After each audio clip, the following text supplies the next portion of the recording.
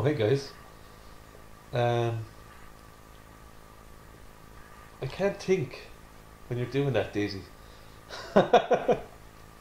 Ah. So,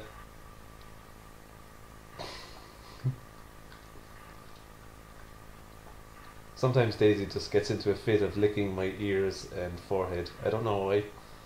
She likes to clean me. She's funny. What's the face on it? Daisy. Daisy. I don't know if you can see that. Oh yeah. So. Ah, she left her tongue in my ear. She paused. I think she heard something. Do you know what she does as well, actually? She bites my beard and pulls hair out of my beard. It's really annoying because it hurts. Go on. No?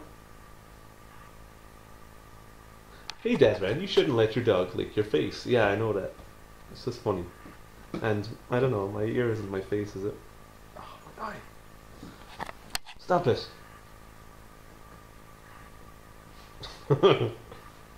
Stop.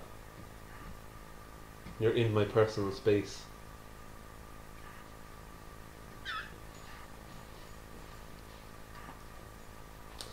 She's lovely, really.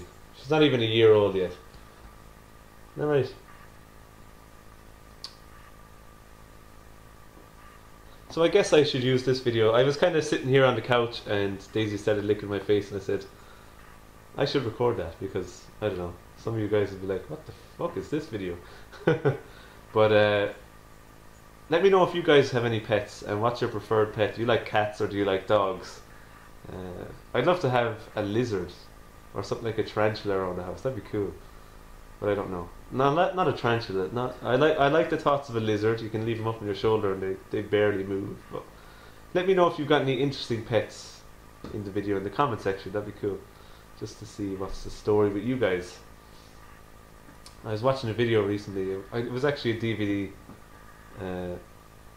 And people in America can get like tiger cubs as pets. But when they grow older, they like get sent off to zoos and stuff because they just can't stop it. They just can't stop it.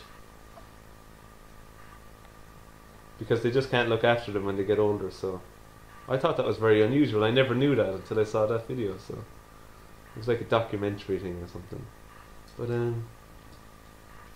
all I have is 2 dogs. The other dog is down there.